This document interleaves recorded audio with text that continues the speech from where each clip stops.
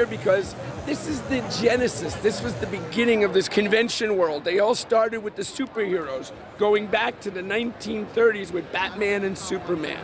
The fascination with superheroes began with the start of the comic book when it was published in 1933. And Wizard World Comic Con New Orleans is the one-stop shop for the ultimate superhero fan. Just to dress up, you know, I enjoy doing this. I've been doing it for the past 6 months or so, and I love it every time. Just like seeing kids' reactions to me, it makes it feel great. The main feature this weekend, the cast of Captain America Civil War, with a visit from Captain America himself, Chris Evans, and co-star Jeremy Renner and New Orleans native Anthony Mackie.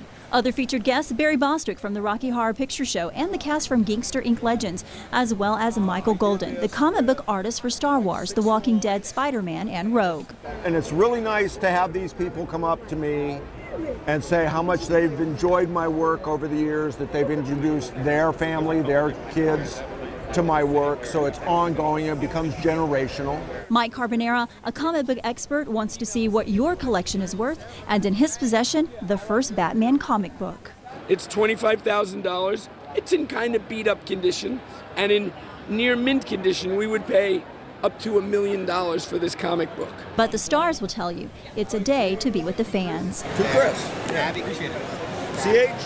Yes. I love the guys who come up and they're 70-something years old and they said they saw it. And then the little kids, 8, 10 years old, come up dressed as, you know, Rocky or dressed as Frankenfurter, and I go, show me your parents. Your parents, get the police over here, please. I don't think you should be walking around like that.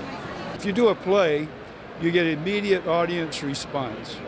So I view this kind of as a delayed audience response to your work.